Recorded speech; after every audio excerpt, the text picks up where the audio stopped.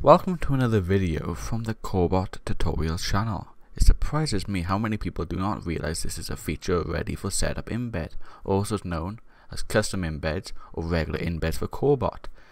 If you have Corebot and you have a few add-ons or a few default commands, you may realize you want to change some of the messages. Ever thought how? Let's say I want to run a disable command, so .d. Custom add-on for no reason. It says hello world. Let's say you want to add a description to that. Most people didn't realize you could. If you go into the configuration file, you can add, as you can see, it already says title.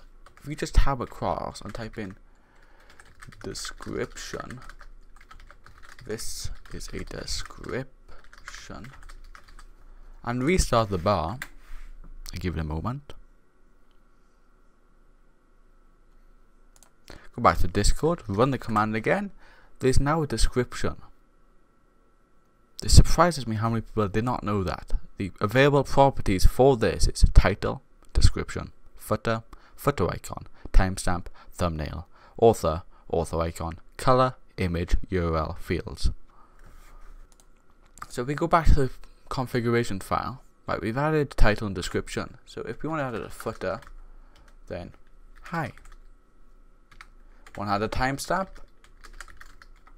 Sure. This is boolean. It can either be false or true. But if you don't want it, you can just remove it as well. So that also works. If you want to add a footer icon, sure. Just make sure this is a valid image URL. Or in most commands in Corebot, you should be able to use discord-pfp for the profile picture link.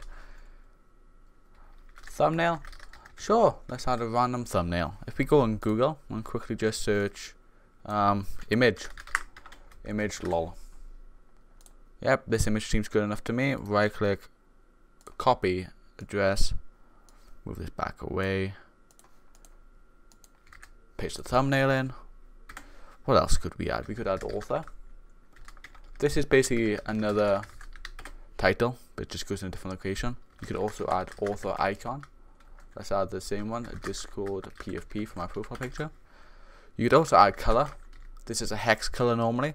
I'm not going to do this, but I will show you how to. Just open Google and do Hex Color Picker.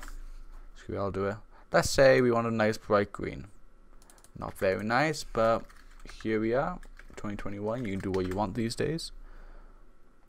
If I move this back over here, I don't care how slow this video is.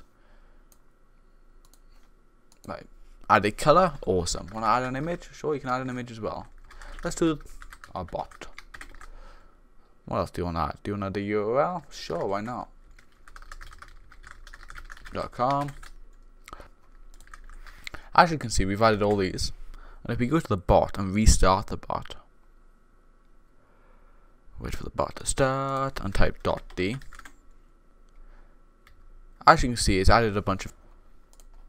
Right, there's one last one you can add. If you type in fields, like that, down, then click tab. Then if you do dash name, semicolon, then you do some quotes, and you put general information. You can also add a value. Make sure it's under the name, in line with this. Boop boop. Make sure it's in line.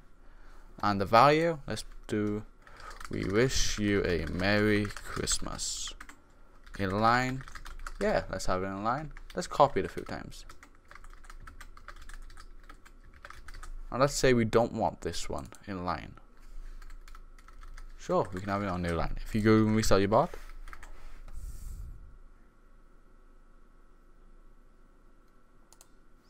then type .d. As you can see, we've added a bunch of fields. If you click this link, this brings you to the link that we set in the configuration file. The URL, there it is.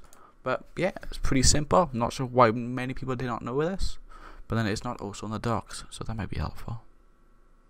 Too bad I'm not staff now, so I can't do it.